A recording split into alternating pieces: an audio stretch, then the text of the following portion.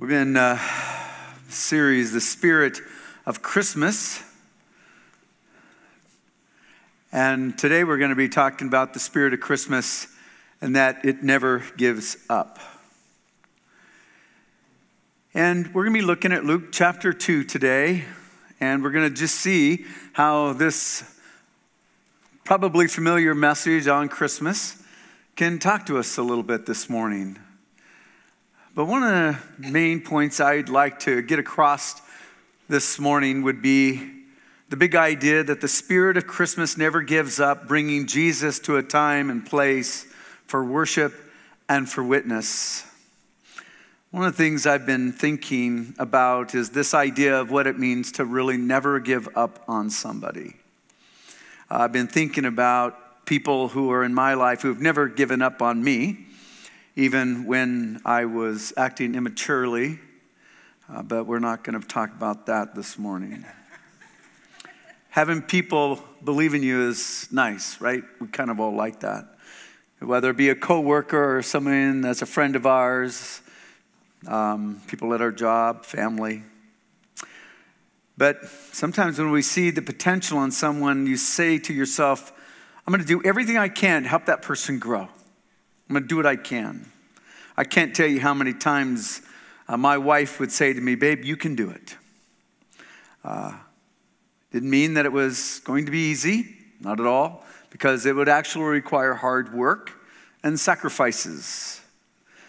But being able to stay the course was her believing in me many times. And one of the things I wanted to get across this morning for us would be this, is that I think Christmas, many of us come expecting messages and you write and certain themes we talk about. But I think the Christmas message is really about never giving up on a dream. I think that's what the Christmas message is really about. It's about having a dream and making a sacrifice to make it come true. We don't think normally of Christmas being centered around a dream. I don't think we do that often. We normally think of Christmas around some of our family traditions. We think about the decorations and the songs we sing and the family getting together and putting up the tree and hearing songs in the malls or whatever it is and spending your money. But some of us have traditions that sometimes change. Some of you have adult children. I have adult children. And when they married, my prayer was that they would continue the traditions I taught them in Christmas. They did some of them. But we know that traditions happen, and some traditions change and some dreams are dashed. As many of you know, the day after Thanksgiving on Black Friday, my wife found our son, Jason, dead from an overdose. And so for 13 years, we battled this drug addiction. We fought hard. Oh, jeez. We had several conversations with our boy. We told him many times to hold on to the dream of being free and the dream of living life the way you were raised. And there were times when my son was free, and we would live in that dream, and we would enjoy the dream. Many of you and some came to his service a couple weeks ago, and there were people that I had done your services, where we buried your children. And there were some I chased and got off drugs, and some of them were here in the last service especially, seeing them. But we know this in our family, that Christmas now will be different. We also know that we are part of so many of you who have lost somebody too. And we've read some of your letters. But I want to say the reason why this is a dream is that I can tell you this. I can tell you that we have a God who gets this dream. And he understands what it is to have a dream dashed. God knows what it's like to have a dream actually change, like we had our dream changed. And when the dream changed in our lives, it changed so much of our life. But when God created man, he created them in his image, male and female. And when he created us, guys, he created us, and with great delight, he said it was good. And so the Father took great delight in the fact that the second person of the Trinity, God his Son, would actually walk with man in the garden and have joy. This was his vision. And it put a smile on his face. But Adam and Eve sinned and stepped out of God's dream, and they actually entered into a nightmare. I believe they were probably the most depressed people to ever walk the planet, going from glory and stepping into death, stepping into a life addicted to sin. So the dream of the Father changed, but his heart for that dream didn't change. The relationship with the Son of God changed, but his actions for the dream did not change. So why, people, do we get together this weekend, and why will many of you come to the Christmas Eve services this weekend? Is because we're going to hear a story about a God, the Father, who never gives up on us. And so when you invite people to that service, may you never give up on anybody. And the reason why we know that is because of Jesus' birth and life and resurrection. We will see the new earth and the fullness, and then we will be able to walk with God in his glory again. And so that means what I'm going to be sharing with you as we look at Luke chapter 2 is the Christmas story, telling us how we can start to walk with God again in his vision. And so the spirit of Christmas never gives up bringing Jesus to a time and place. And so we look first at the time, and the time was this. It was described in verse 1 through 3, where the spirit of Christmas never gives up in real time. And in those days, Caesar Augustus issued a decree and census to be taken of the entire Roman world. This was the first census that took place while Quirinius was governor of Syria, and everyone went there to their own town to register. Notice in verse 1 it says, in those days. In those days, life was normal. The events were just going on. I know what it's like to go to the store and think to myself, it just looks normal here. But for me, it's abnormal. It doesn't look normal to me. And at Jesus' birth, it was abnormal. But it wasn't an abnormal of pain. It was an abnormal of what was coming that was going to be joy. And so Caesar Augustus, who was adopted by Julius Caesar and a military leader who was also known to be called the Savior of the world. In those days, God was in control in those days. And that's why he starts off with those days, because the author wants us to know that in those days, God is in control of the nations and God is in control of these events, even though it doesn't seem like it. And that God is a God who will keep his promises. And that God said that the child will be born in Bethlehem, and he moved nations to make sure of it. He even prophesied about it 700 years prior to Jesus' birth in Micah 5, when he gives a prophecy that the Messiah, the Son of God, will be born in Bethlehem. And so what is the point when we just look at those first 3 verses? This is the point I want to share with us, church, is this. In Proverbs 21:30, there is no wisdom, no insight, no plan that can succeed against the Lord. No man can stop the plans of God. His plan is going to happen. He knows our day, and he knows our hour, and he knows our future. So Christ will be born, and no ruler will stop him. Christ will come again, and no ruler will stop him. And Christ will reign again on this earth, and no army will stop it. And we can trust God's promises, because in Numbers 23 it says, God is not a human that he should lie, not a human being that he should change his mind. Does he speak and then not act? Does he promise and not fulfill? People, you and I, even though things look like they're just out of tilt, and we say, why, God? We can trust the future, even though the future now is bleak for some. And we can also trust the present, because he's promised. But the spirit of Christmas never gives up in real place. So Joseph also went up from the town of Nazareth in Galilee to Judea to Bethlehem, the town of David, because he belonged to the house and line of David. He went there to register with Mary, who was pledged to be married to him, as was expecting a child. And while they were there, the time came for the baby to be born, and she gave birth to her firstborn, a son. She wrapped him in clothes and placed him in a manger because there was no guest room available for him.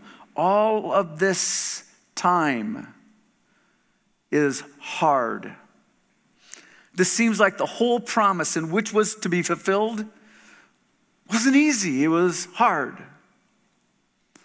And the first part that gives a description of how hard it was in verse 4. Notice, from Nazareth to Bethlehem. Why does that show hard? Because it's there that this little teenage girl, 9 months pregnant, travels 80 miles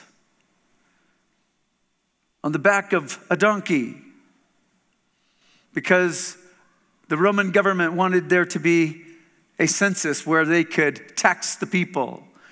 And they would go to the census. If you were to have a census taken of you, for the Romans, you could actually stay in Rome, but the government allowed the Jewish people to do something different. They wanted them to go see to the place of their ancestors. And so this is why Mary and Joseph went to the town of Bethlehem, because of David, who was part of their ancestry. And so that was the challenge in the travel. But also the conditions were hard. There was no room available at all. Because of the census, the little town of David was full of census takers, so all of the rooms were taken. These rooms were not like hotels at all. They were like campgrounds. This town was only used for salesmen who would stop by shortly and then put their animals in the stables. But they were full, and Mary and Joseph could only stay where the animals were. The place was hard, but the birth was hard. And so in verse 6, it says, the time came for the baby to be born. I have 6 kids.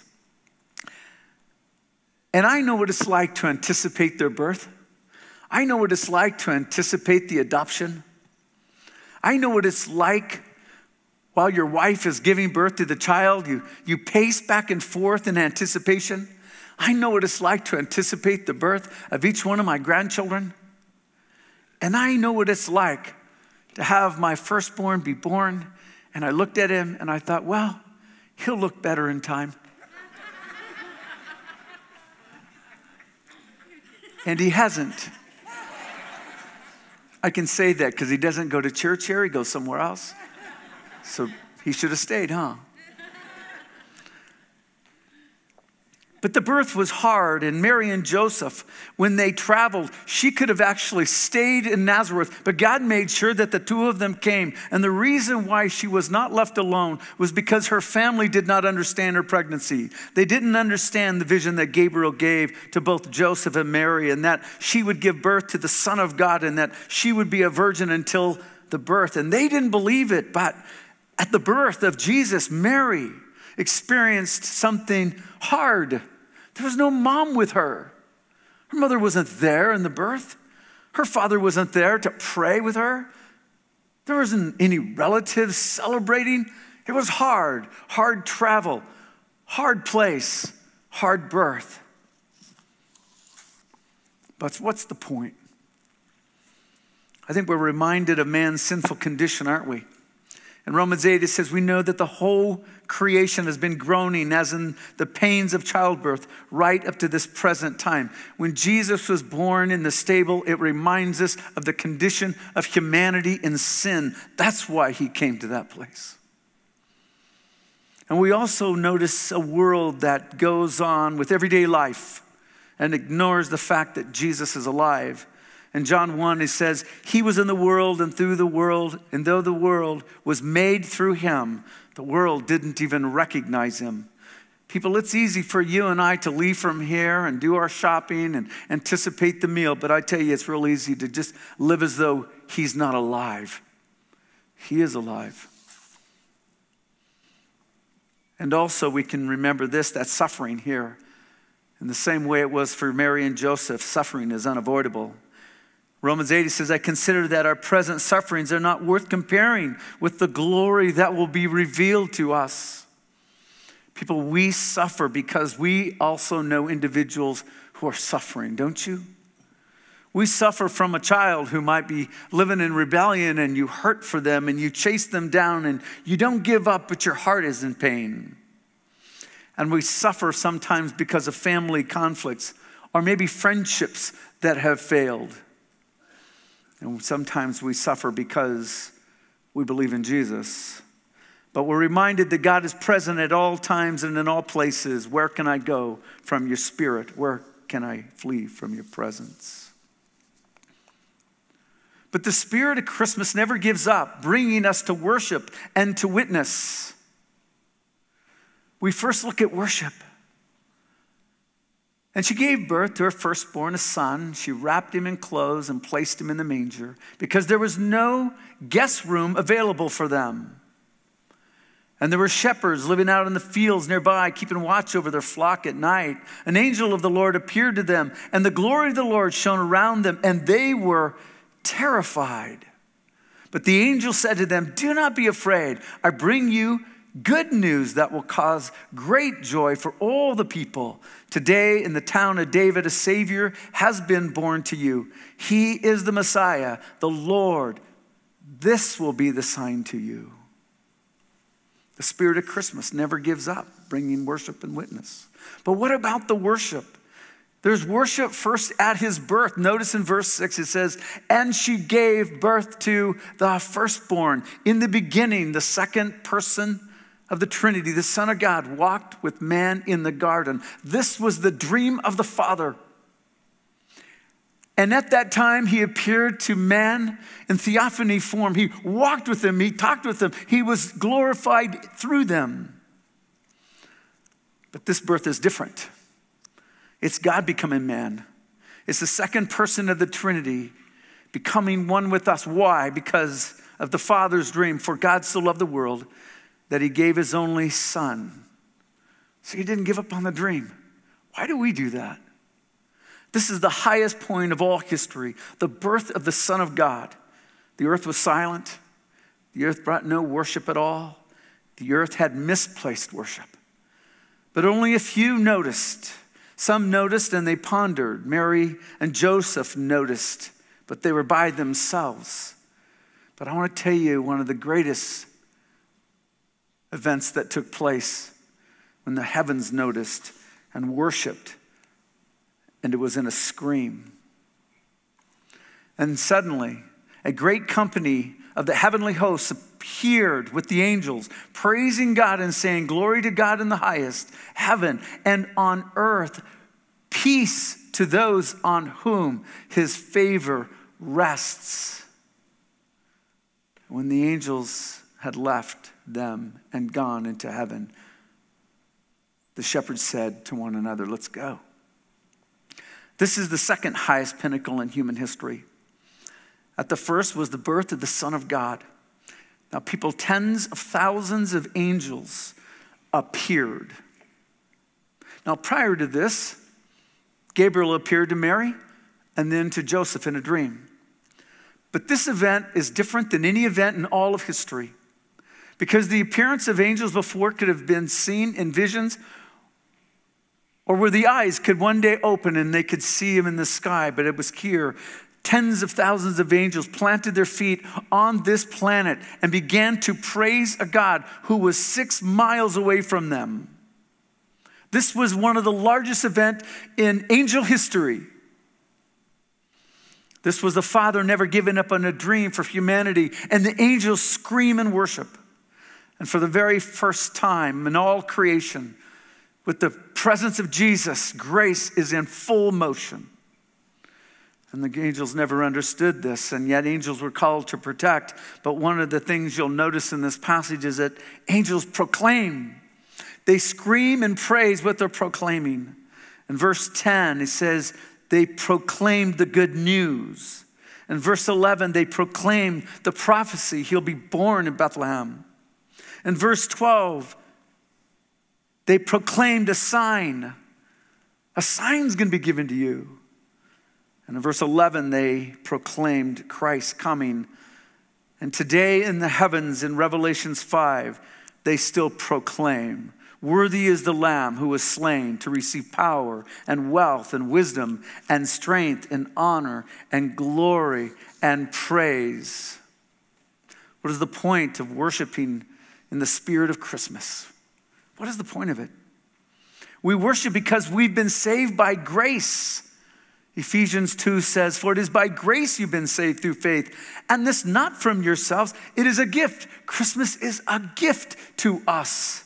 I remember when I first became a believer in Jesus, my eyes saw a dream that was much different than the dream I had for myself.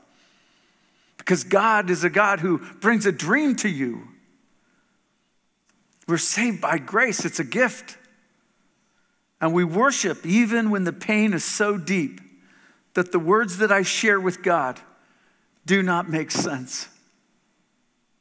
In Romans 8, it says, in the same way the Spirit helps in our weaknesses, we do not know what we ought to pray for through wordless groans.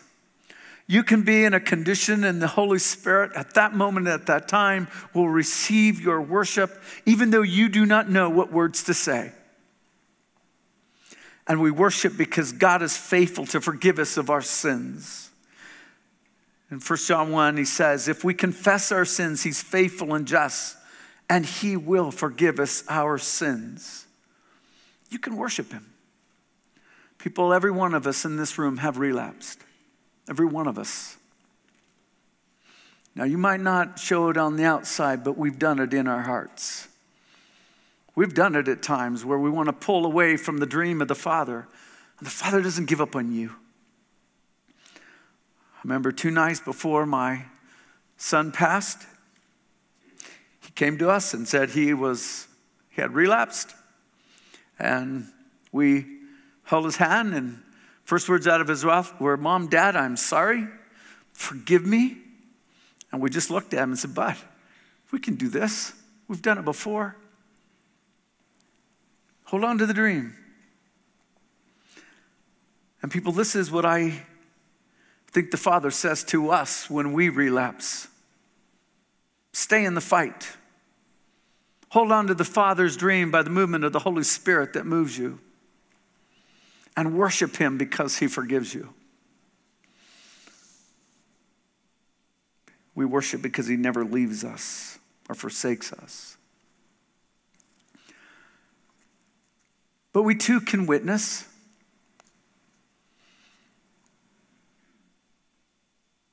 That when the angels had left them and gone into heaven, the shepherds said to one another, let's go to Bethlehem and see this thing that has happened, which the Lord has told us about.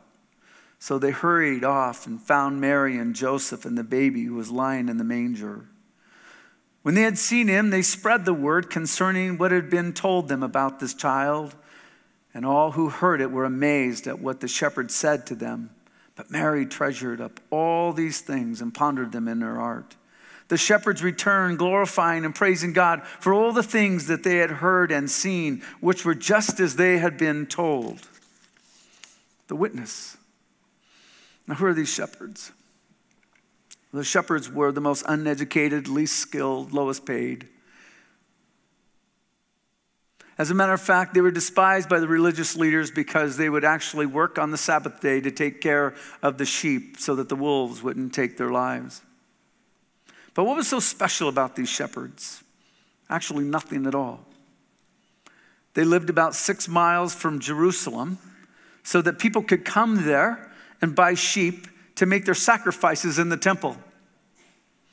And I think that these shepherds had such a true belief in the coming of the Messiah that they knew why people were coming to buy their sheep for the sacrificing in the temple, and it moved their heart and their understanding of who was going to be the true Lamb of God. And it created in them an anticipation to be saved from their sins This is why I believe the angels came to these shepherds. They provided for the temple. And these angels came and they showed up with their friends, the true believers. And they came to him and told him that, guess what? That Savior that you guys just love, you can go see him. He's 6 miles from here. And so they took off and they were to make the first visitation. So when you witness Jesus, let me tell you, it's life-changing.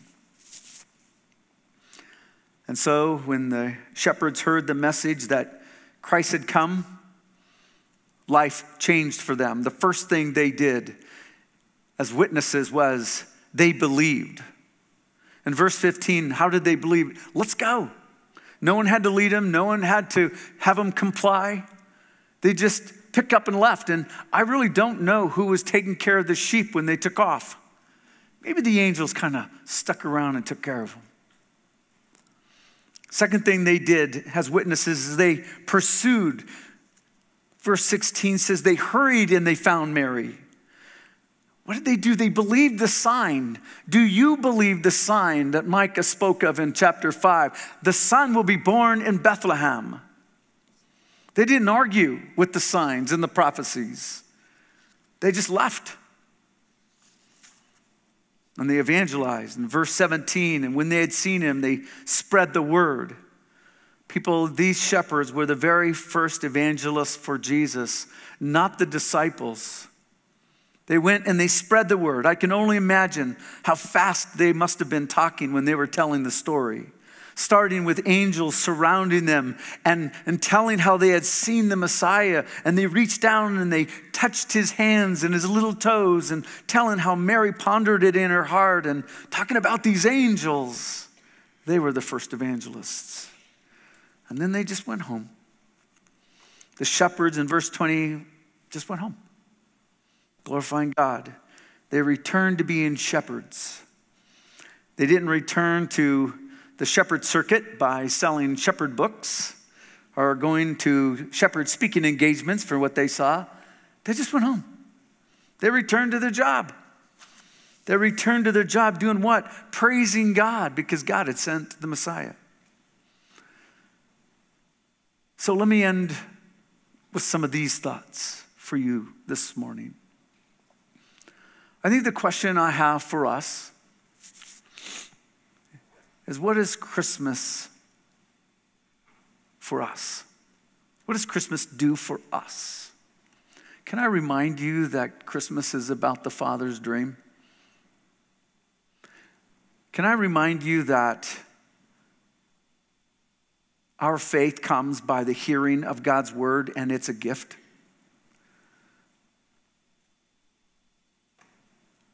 I remember my first Christmas. I remember the first time that I'd come to know Jesus and I saw him differently. We're reminded that we have a personal, talking, walking relationship with Jesus as witnesses. Let us then approach God's throne of grace with confidence so that we may receive mercy and find grace to help us in our time of needs. People, we can actually talk to God because of his dream for us in much the same way that Adam did. But we have the Holy Spirit that indwells us, and people, you can talk to him. Join in his dream. That's what Christmas is about. And we're reminded that we have good news to tell people about. Be like the shepherds. In Romans 1, he says, "For I am not ashamed of the gospel because it is the power of God that brings salvation to everyone who believes." And lastly, we're reminded that our home is a Jesus home. So when you go back to your home, like the shepherds, you just go back. Go back changed.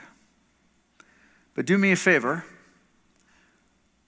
with your home. If you have sons and you have daughters, no matter what their age is, never give up on them. Chase them, text them, Call Him. Want Him. Never give up. Hang on to one another. One thing I know for sure is that the Father never gave up on us. So He didn't give up on you. So don't give up on Him. And this I do know is that this Christmas is definitely going to be different for my family for sure. But some of you have that too. In all the services, I've had people come up who've been telling me whether they've lost somebody just this last year or struggling with drugs. They didn't even know it, but this last service, Teen Challenge showed up with 40 people. They decided God wanted them to come to the service this last hour. They had no idea. And here they came. And I was able to hug them and pray with them. They are alive. They're going to trust the Father's dream. So this Christmas, we'll still have joy in our family, but the joy is going to be in Christ, not in pain. Can I pray for you? God, as we end in worship and song right now, I pray, Father, that you would tug at our hearts, that we would worship you not to sound good, but to really bring you the praise in the way the angels did. Because we know that the world doesn't recognize you, but we do. So we praise you, and we claim you as our Lord. In Jesus' name.